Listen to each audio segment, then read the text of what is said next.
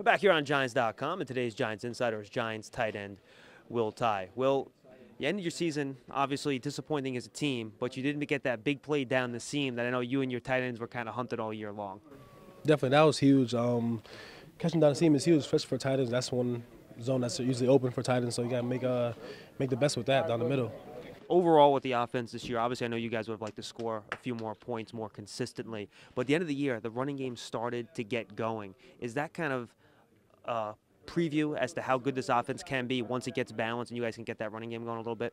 Yeah, that was definitely a preview that we can show that we can run the ball, opens up the offense, and that's something that we need going forward, definitely. Individually, where do you think you made the most progress this year? Where do you think you played your best? Blocking. I think my blocking was definitely night and day from year 1 to 2. Just learning the offense more, being more comfortable. That was big for me, and I could see the change and the difference I made.